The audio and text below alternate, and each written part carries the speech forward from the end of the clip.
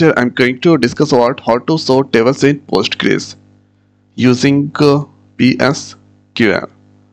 So writing there PSQL SQL cell for Postgres. There, let's do the connection. Give the database name, port, user,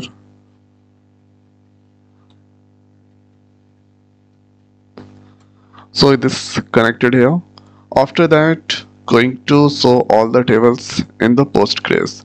So for this one, we have the command forward slash, then write there dt.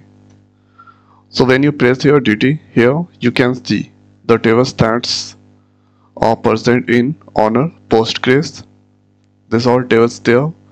So this all tables, so that's displaying here. You can see, and here you can also display here all the tables with the help of select command. Select a star from, and this place right there pg underscore catalog,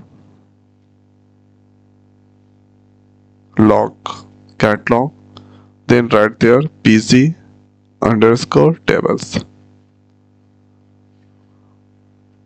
close by semicolon. Then you can see this places.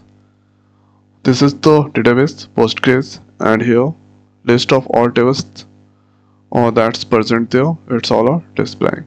So this here public tab, and here you can see this pg catalog kind of all tables there. Okay, so here you can see a schema, table owner, table space, or this here that's displaying.